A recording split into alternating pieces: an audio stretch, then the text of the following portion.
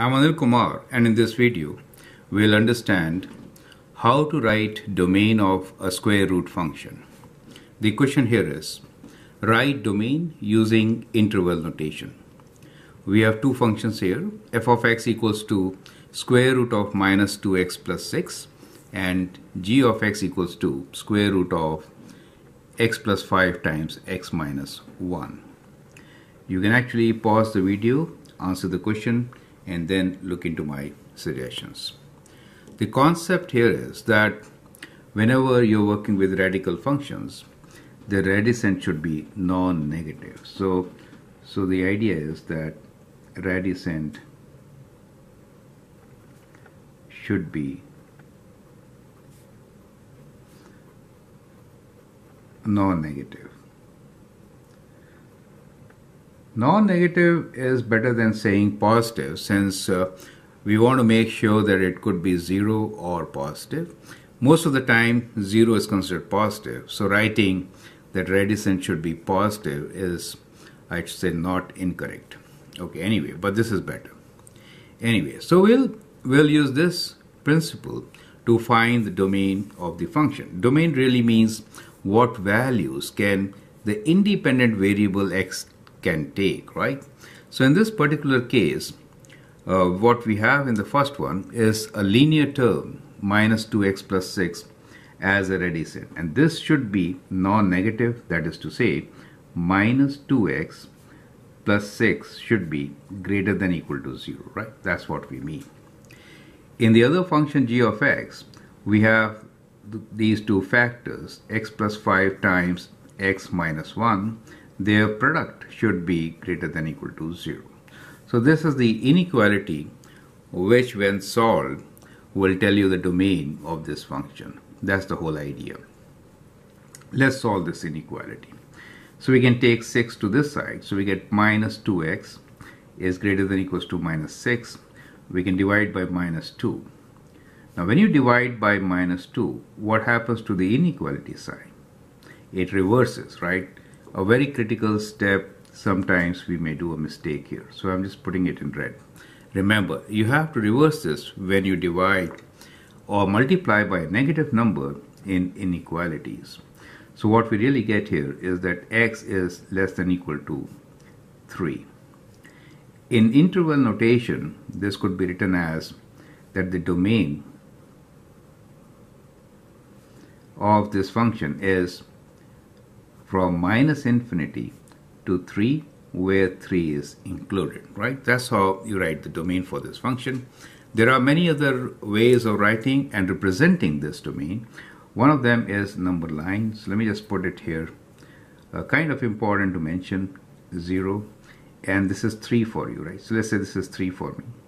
3 is included, so that means we'll say 3 is included, and on this left side, going up to minus infinity. So you could represent this on a number line also. Okay, now let's get back to the second question. We have x plus 5 times x minus 1 is greater than or equal to 0. Now to solve this inequality, we'll use interval test.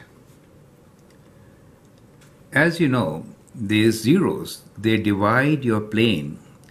If there are two zeros, they will divide your plane in 3 parts, right? So those 3 parts are the 3 different intervals where we are going to test whether the function is positive or negative, right? So on either side of 0, a function can change a sign. That is kind of important to understand. Here we have 2 zeros. One because of the factor x plus 5. Now x plus 5 is 0 at minus 5, correct? So that is your 0. X minus 1 will become 0 if I substitute 1 for x, right? So that becomes our zeros, right? So let me write zeros or x-intercepts. Now these zeros divide the plane in intervals. This will divide the plane in interval from minus infinity to minus 5. Then we have minus 5 to 1. And this is 1 to infinity. So these are the 3 intervals which you get when you have two zeros. We need to test product of these two linear factors. So let's have a test point for that. So test number could be any number within the interval. Let's take this as -6 here, 0 and 2, right? So these are the numbers which we are going to test for the sign of our factors. The factors we are talking about are x plus 5 and x minus 1. Now if I substitute x as -6, I get this one, -1. We are not really interested in the number -1, but we are interested in the sign negative. So I'll write negative here. If I substitute 0, we get positive. If I substitute 2, positive number. And in this case, x minus 1, if I substitute -6, I get -7. So minus 0 gives me a negative number, 2 gives me a positive number.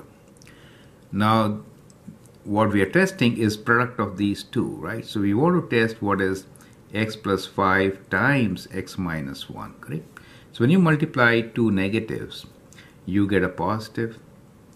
When you multiply a negative and positive, you get negative. Two positives results into positive.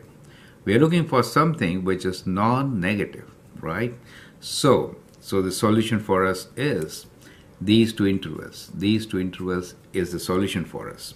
So now we can clearly write down the domain. So we say domain of this function is in interval notation from -infinity to -5 union, or you can say or, right? Or 1 to infinity, right? That becomes the domain of the function. So this we did using interval test. This is algebraic method, right? This is algebraic method. Right. Okay. We could have got this solution easily by sketching the graph also, since we found that the zeros are at -5 and 1 and x square coefficient is positive. In that case, if I have to sketch this function, let's say this is our x-axis, then the function would kind of look like this, going through zeros like this. Do you see that? So that becomes the graph where we have zeros at these 2 points. Let's say this is our x-axis. Is it okay? Then clearly from the graph we get our solution. The solution is on the right of one and on the left of the other one. Do you see that? So sketching or by graphing, we could easily get a solution. So that could be the other method. So the other method, alternate method, could be by graph. So these are different ways in which you can find domain, and I hope this video gives you in details a picture of finding domain for such radical functions. I'm Anil Kumar. You can always share and subscribe to my videos. Feel free to post questions and any suggestions. Thank you and all the best.